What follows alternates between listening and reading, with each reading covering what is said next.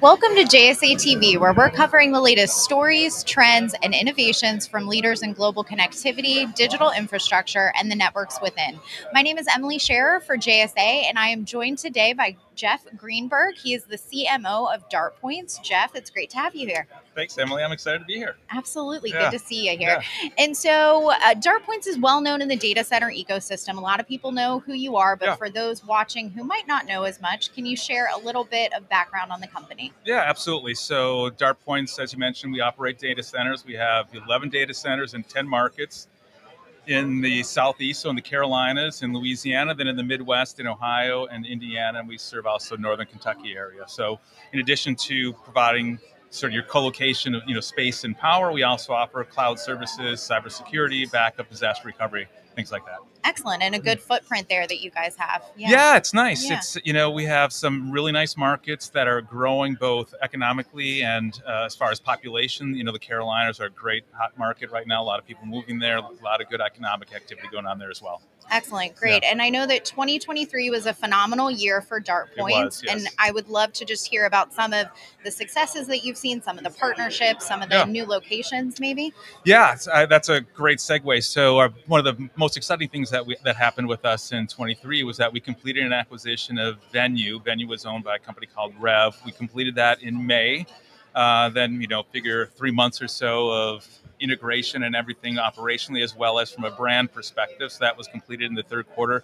That was a pretty heavy lift, but we did a wonderful job with it. Incorporated, obviously, the business and 40 or so employees. So it was really it was a great experience for us, hopefully for our customers and the employees as well. But that went really smoothly.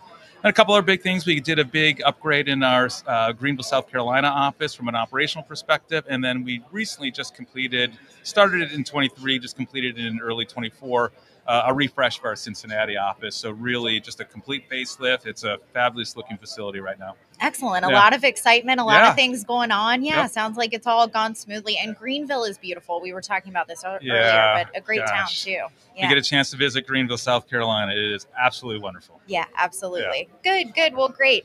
Now, as DartPoints continues to expand its footprint and solidify its position as a leader in the data center sector, what are some of the strategies or initiatives that you have in place to sustain and accelerate this growth well into 2024? Yeah, so I think we focus on 3 areas for growth. So one would be organic growth, so continuing to grow in the markets where we currently operate, continue to get our brand out there and drive acquisition that way. Of course, maintain the customers we have in those markets.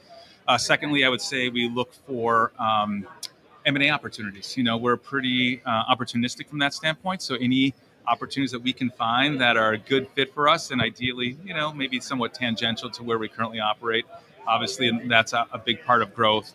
And the last thing I would say is a little bit more on the operational side. We're looking to, I'll call it densify some of our data centers to prepare for the expected growth in AI and other larger workloads that are coming down in the next few years. Of course. Yep, absolutely. So that'll require a pretty big investment on our part. Yeah, and this is a great place to be at for M&A, like you said. So good. Hopefully. So we'll see. Good. Yeah. Well, it's been great to talk to you, Jeff. Is there anything else you want to chat about? No, I think that's it. It was great. Great. Well, thanks for being here. Thank you for having me. To all of our viewers, thanks for tuning in. We will see you next time.